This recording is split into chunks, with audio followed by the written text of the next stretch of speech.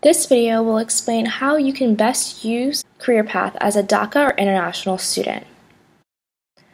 Deferred Action for Childhood Arrivals, or DACA students, should each receive an employment authorization document.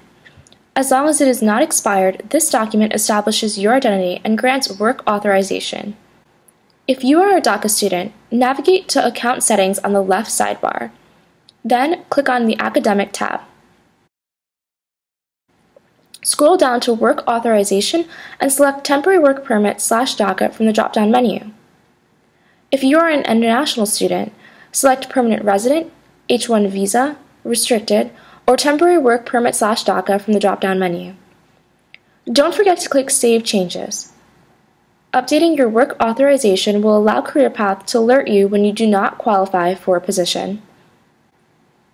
Next, we'll show you how to maximize the job search process. Click on all job postings under Jobs in the sidebar. Then click Advanced Search, followed by More Filters. Here, be sure to select the correct work authorization categorization, matching what you indicated in Account Settings.